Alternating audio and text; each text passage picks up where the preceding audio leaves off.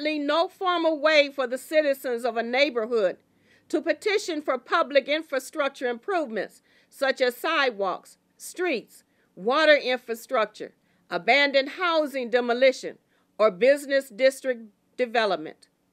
Many residents have expressed frustration with their ability to have the city address these issues of decaying infrastructure and blight within their neighborhoods.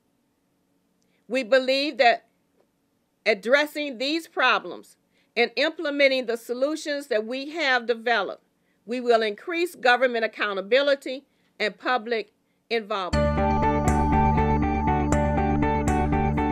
The current charter does not have a method of handling a temporary absence of a council person or mayor due to an issue of illness or emergency. The new charter would allow for temporary absence of up to 45 days in elective office. For example, if an elected officer was in a car accident or otherwise unable to attend to their duties prior to any declaration of vacancy.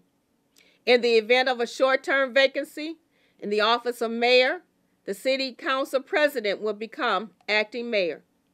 We believe that by addressing these problems and implementing the solutions that we have developed, we will increase government effectiveness and government accountability.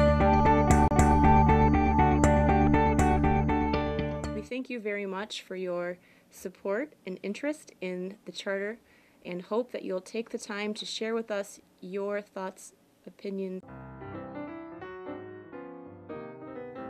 We thank you very much for your support and interest in the Charter and hope that you'll take the time to share with us your thoughts, opinions, and concerns.